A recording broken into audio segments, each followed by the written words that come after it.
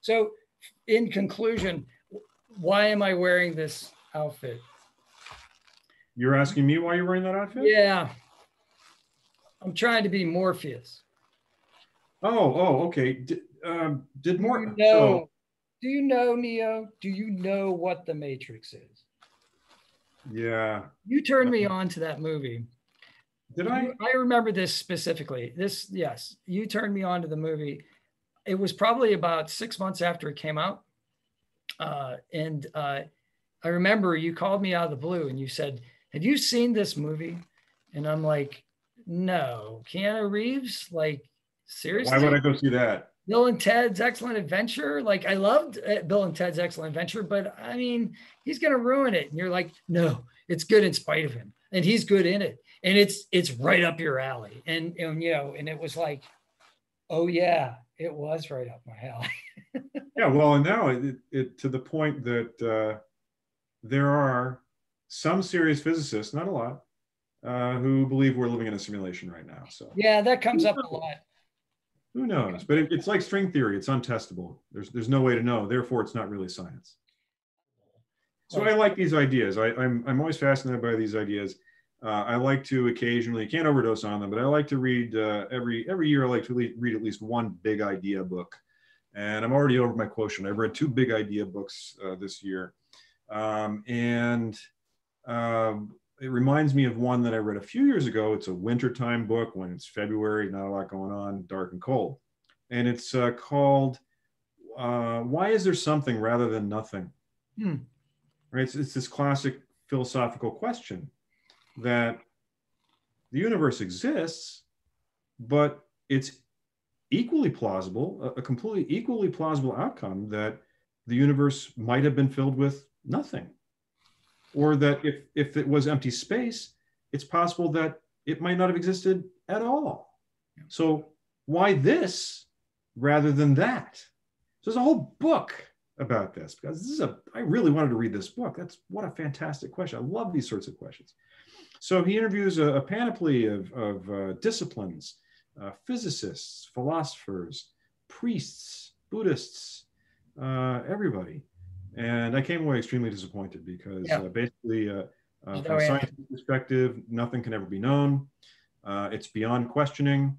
And the religious people gave a bunch of baloney answers, like things like goodness requires that the universe come into existence. Well, that's playing games with language. So I find those things very unsatisfactory. Well, that's interesting. Because concepts of good and evil they're not constants of the universe. They're not physical quantities. Right.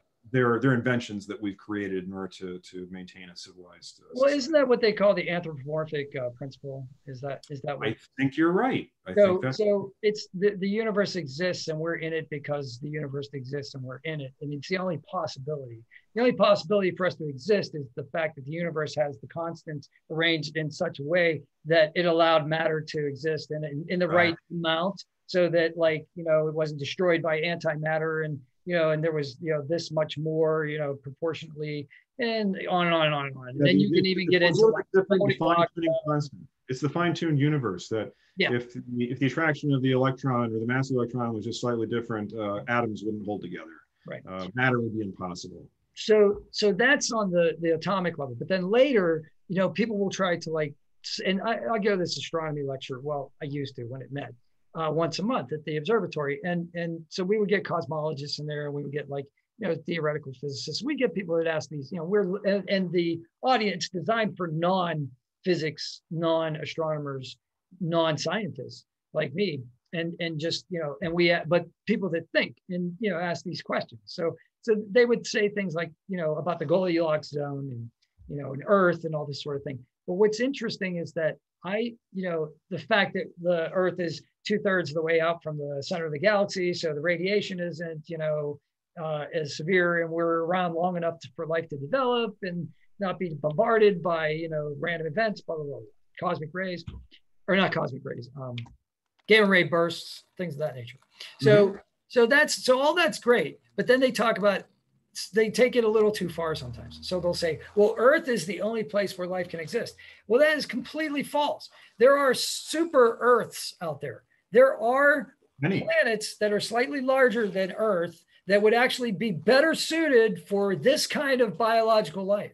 I just read an article about that last week, saying there's a Earth-like planet that's in an even more Goldilocks-like zone. Right. So I don't buy that. You know what I mean? So I love the concept of the universe being tidy, but it's not. And the other thing that I find interesting is to counter it, okay, as a counter argument to that, whenever I want to really blow somebody's mind, I tell them that the Earth and the moon system, right, in order for eclipses to occur, and not occur every time, but to occur, I like set up a diagram, I show them about the shadow and everything, and I say, you know, there's no reason why the moon has to be exactly as far away from the Earth as it is right now in time. In fact, it's moving further away. So how does that happen, right? Why is it that just happens to be right now while human beings are on this planet that is people like, they're like, what? You know, and that's like almost religion, you know, because it's like, it's just a fascinating coincidence, but it's so fascinating, you know? Yeah, absolutely. I mean, what blow people's mind, ask them why is it that the same side of the moon always faces the Earth? Why would that? Tidally locked, right? It's tidally locked. That is the answer. But most people don't know that. And even I didn't know that until not that long ago. So, I mean, that's something that in Earth space science from 8th grade, they never covered that. Well, I mean, that's the whole concept of the dark side of the moon. We'll tie it back into Pink Floyd. I mean, there is no dark side of the moon. It's the side that we never see, but it's not dark. It gets light there, you know, like it's not like eternally Absolutely. dark. Not at all. Just as much light as the side that we see. Yes. It's perception. It's perception. All right. Well, I don't think we have time to like go into Apollo. I know you're a big Apollo fan, but yeah, I mean, we can if you want to touch on that. No, it's all right. I mean, it's something that fascinates me. I will just say, here's my short story. Alive during the moon landings, as you were, too young to be cognizant of them. Yeah. And what kicked off my lifelong fascination with it was, I remember I was in a 6th grade science class. I think we were watching a film strip, if you remember those. I do. And the narrator casually tossed out the line, "The moon landings," plural. I was probably 12 or 13 at the time. Up to that point, it had always been described my entire life as the moon landing. The moon landing. You know about the moon landing. We all know about the moon landing. And my brain said, what? There was more than one? I immediately went to the school library to discover that there had been 6. My mind was blown. 6 moon landings? Tell me more. And that kicked off my lifelong interest in that particular topic. Well, I know you said that if there was one place you could go, that might be you know. I would, yeah, if I could. So this isn't a time travel thing. This is right. If I could locate myself in teleport, I think it'd be fascinating to go visit the descent stage of Eagle in Tranquility Base. Check it out up close.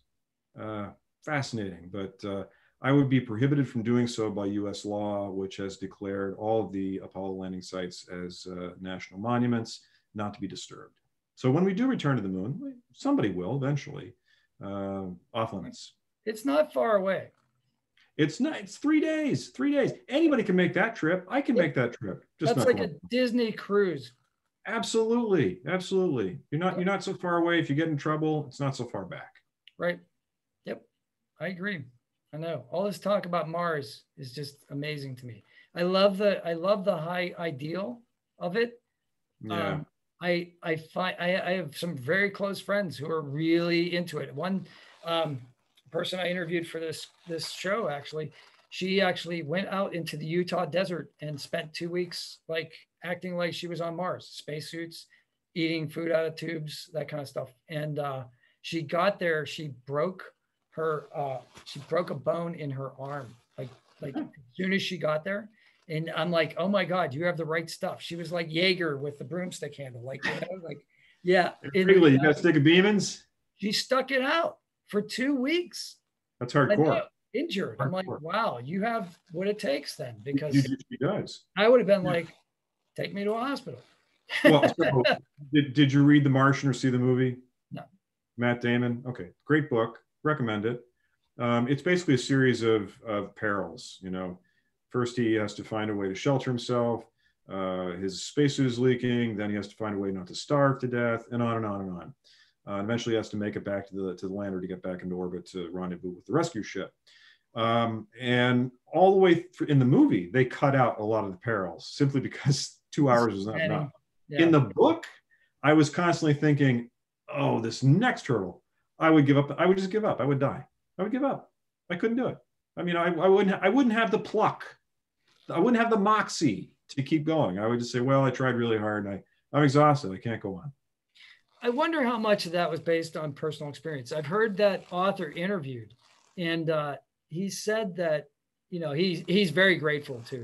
He said he's extremely lucky that anybody read his book. He couldn't believe that, like, the success that he's had. Great book. But when he talks about writing, he said the book before The Martian, he worked on for a year, and he had to throw it out because it was terrible. Sure. He said, imagine that. Imagine trying to, you've dedicated a year of your life and time to a project, and you realize at the end of that, it's just horrible and unsalvageable, and you have to throw it out. Yeah. That's amazing. How do you keep going after that? I have no idea. Yeah, I don't know how you do that. I think you find another line of work. But his story is very common. I mean, so many authors have talked about that exact same, and sometimes more than a year is lost. You know? Wow. That's tough. It's a special type of person to be an artist who can persevere through that. Maybe that's one of the reasons I do multiple disciplines, so that I have that cushion. So that, like, if I have a catastrophic fail in one category, I could say, well, at least I'll go make some pottery, you know, or, well, I'll go paint. You know. Well, that makes you a Renaissance man. It's good to have diverse and varied interests. Not only does it make you more interesting during podcast content, this isn't a podcast, but a video that we're making like this, but dinners are more interesting with people like that. I got to go back and check. Oh, here was the other one I was going to do if I was going to time travel. Yeah. Wouldn't you like to go and be in the audience at a Lincoln Douglas debate? Maybe. Why don't you immediately jump at that?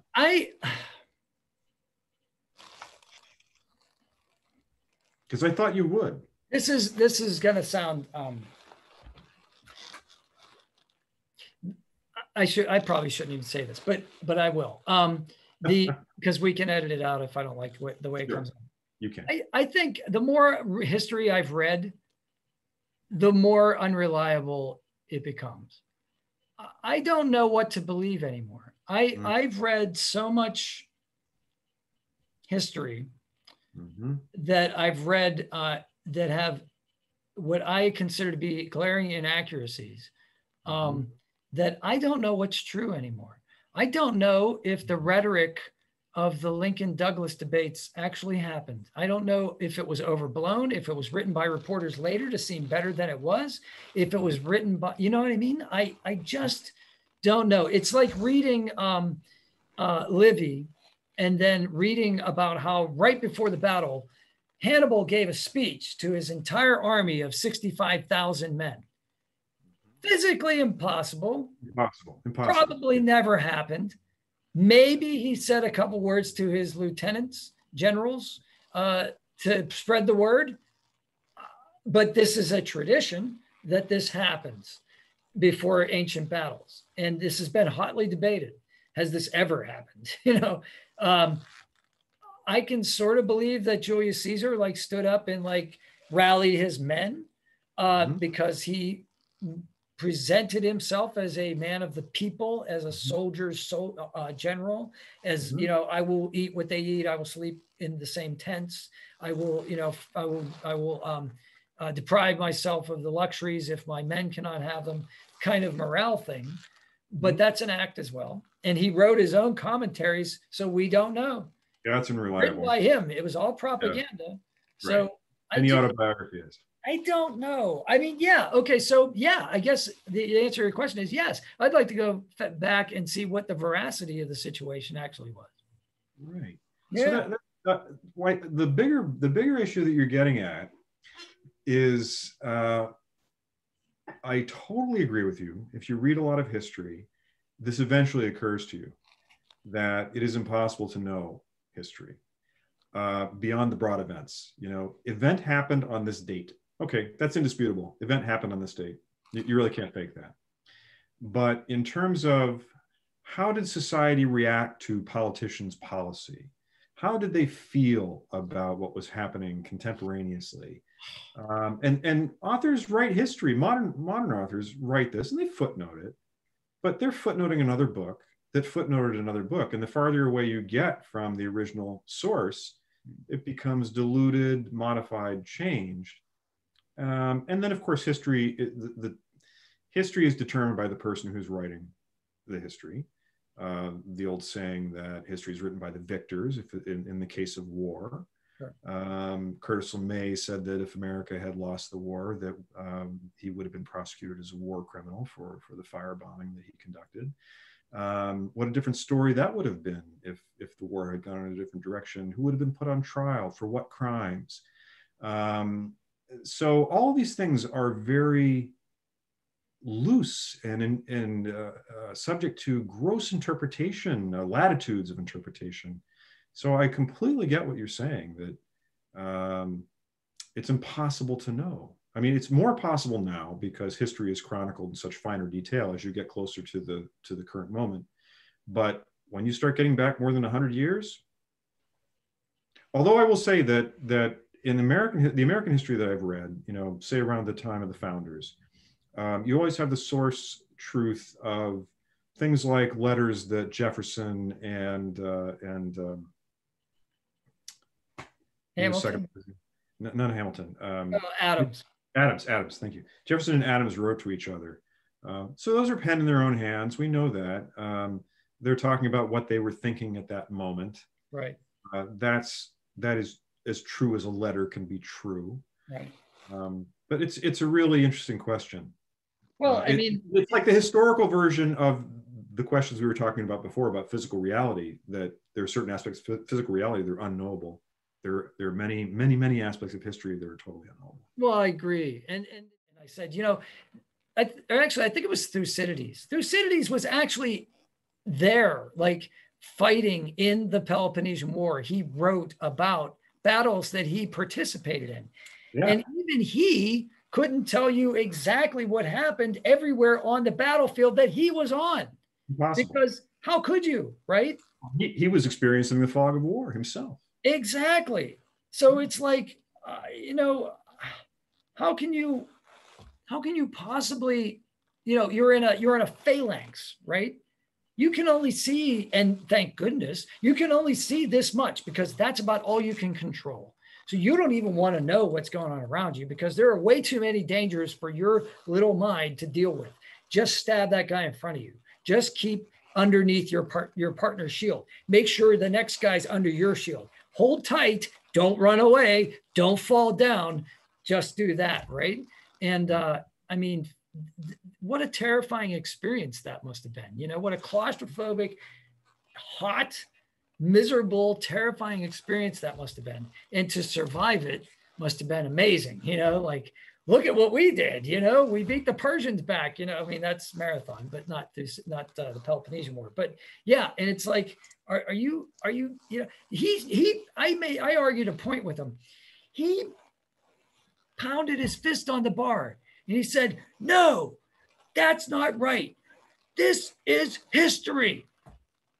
Like he saw it on the History Channel and therefore that made it true. Right. I couldn't believe myself. That's an issue with media literacy and getting into the ideas of who writes history and from what perspective, and how many perspectives are there?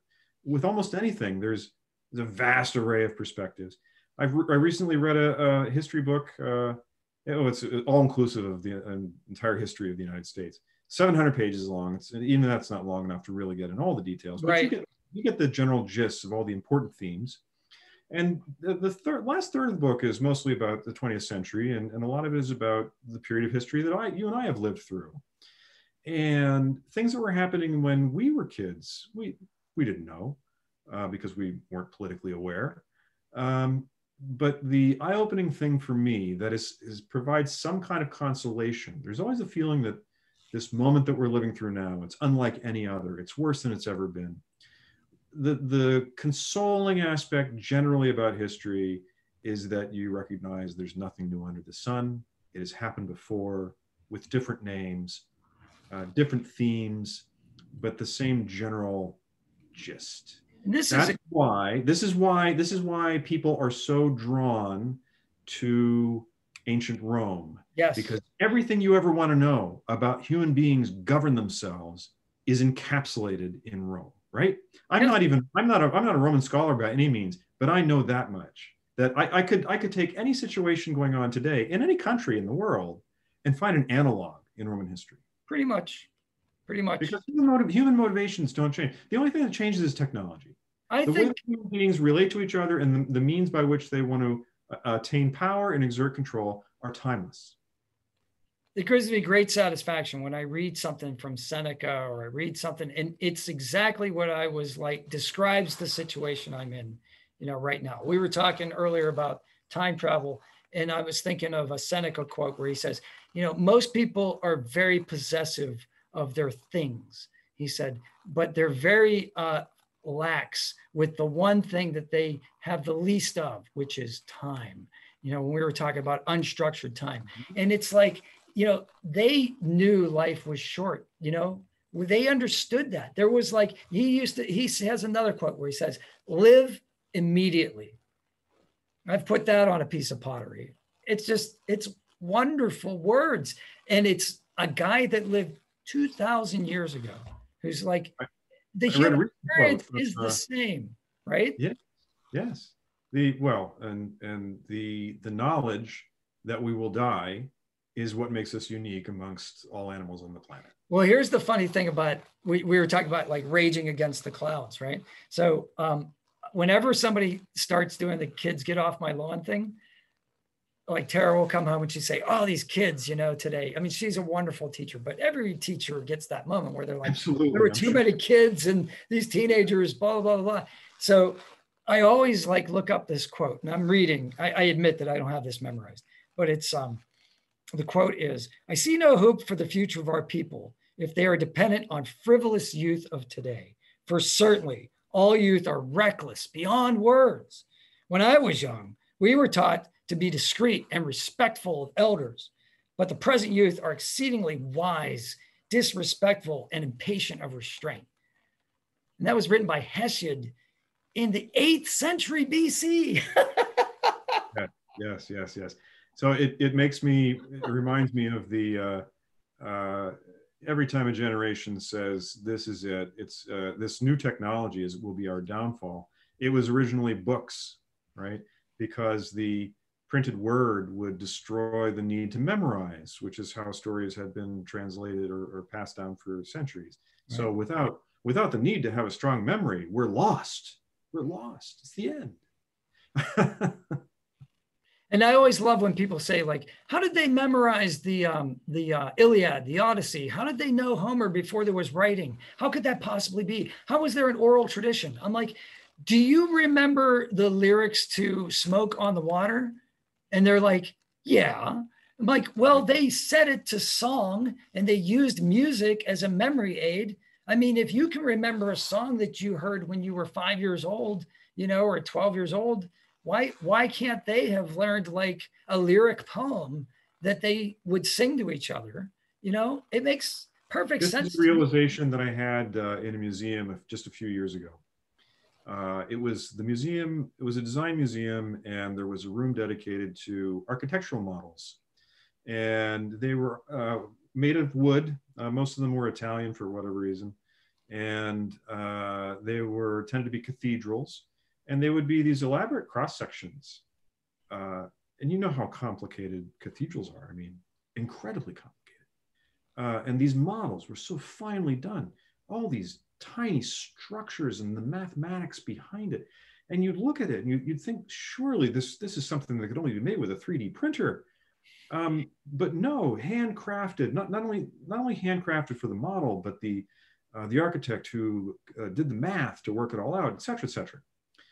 Mind-boggling to me as a 21st century human being to look at this and think, well, my God, how did they do it?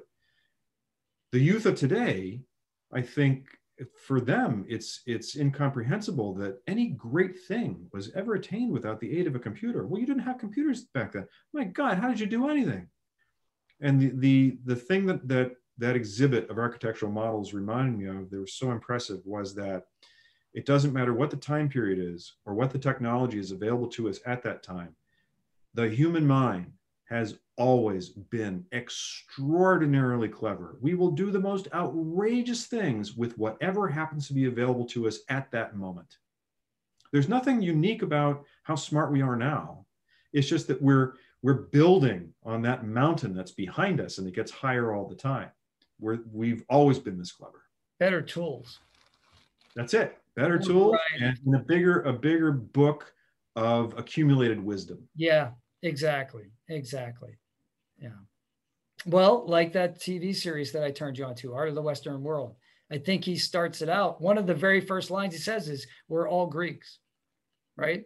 I think he quotes like Byron or it's either Shelley or Byron he quotes, but it's like, and it's true. We built upon that scientific, trying to understand the universe in a scientific way, the world around us.